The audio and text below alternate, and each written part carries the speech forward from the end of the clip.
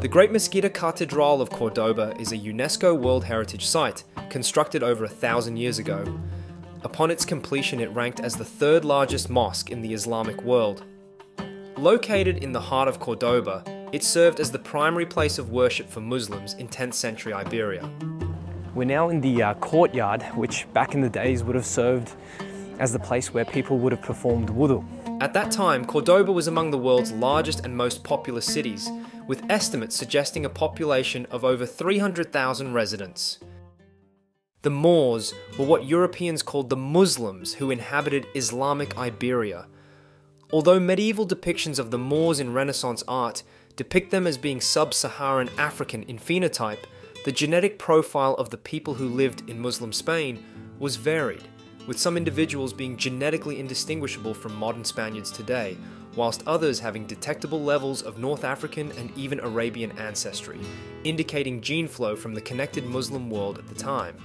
In the 13th century, 262 years after Islam spread through Cordoba, King Ferdinand III of Castile besieged the city, transforming the Great Mosque into a cathedral. Even now, centuries later, the cathedral remains a place where Mass is celebrated, standing as a testament to the Christian reconquest of formerly Islamic territories. Up there, in the distance, over there you've got the bell tower, which once upon a time was a minaret. It was a minaret up until the 16th century, and then it got transformed into a bell tower. Contrary to popular belief, not all of Iberia was under Muslim dominion for 800 years, as some narratives suggest. In fact, it was primarily the south, especially Granada, that is often romanticized as the last stronghold of Islam in Western Europe. Nestled in the fertile foothills of the Sierra Nevada, Granada boasted a significant Muslim population well into the early 15th century. The city's architectural marvels, such as the Alhambra and its majestic Nasrid Palace, stand as testaments to the Islamic influence in the region. In 1492, Granada was besieged by the Catholic monarchs, Ferdinand and Isabella, ending approximately 800 years of Islamic rule in the region. Before Granada was besieged, attitudes toward Muslims in much of Spain were mixed but generally tolerable. However, this tolerance shifted dramatically after the siege. The Alhambra Decree of 1492 forced Jews to convert to Christianity or face expulsion. A similar fate befell Muslims a decade later. Jewish converts became known as conversos, whilst Muslim converts became known as Moriscos. In this era, the broader Christian world grappled with its own insecurities, notably after the Ottoman Empire's capture of Constantinople. The fear of a formidable Islamic power at the gates of Europe led to heightened paranoia within Spain, casting the Moriscos as potential internal enemies, despite their converted status. This suspicion infiltrated all levels of society, subjecting both Moriscos and conversos to intense scrutiny and distrust. Subsequently, discriminatory policies such as the concept of limpieza de sangre, or purity of blood, were practiced, which distinguished old Christians from new Christians. To rise up the ranks, documentation proving ancestry free from both Muslim and Jewish blood was required, fueling an entire industry dedicated to forging documents. From a genetic perspective, the Moriscos, compared to modern Spaniards today, had higher levels of North African ancestry, comparable to modern Spaniards from the Canary Islands. The oppression of the Morisco eventually sparked revolts, as Moriscos resisted cultural erasure and systemic persecution, until the Spanish monarchy, under the command of King Philip III, mandated the forced expulsion of all the Morisco population, involving an estimated 300,000 to 400,000 deportations. Most of these Morisco would settle in North Africa, especially in Morocco, and mostly in the northern cities including Tétouan, Chefchaouen, and Fez, which explains why many Moroccans in these regions score substantial components of Iberian ancestry.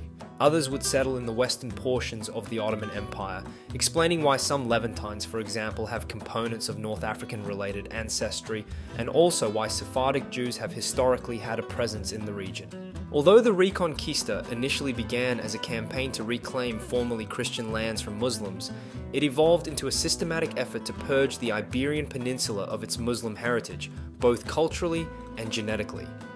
Despite these efforts, the genetic imprint of the Moors is indelibly etched into the modern Spanish populace. Interestingly, North African ancestry in Iberia doesn't conform to a north-south gradient as one might expect, but rather exhibits an east-west pattern.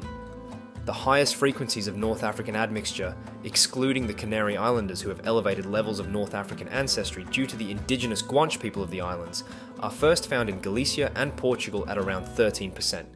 This percentage noticeably diminishes as one moves eastward and northward, tapering off to nearly zero, with regions like the Basque Country showing undetectable levels of North African-related admixture.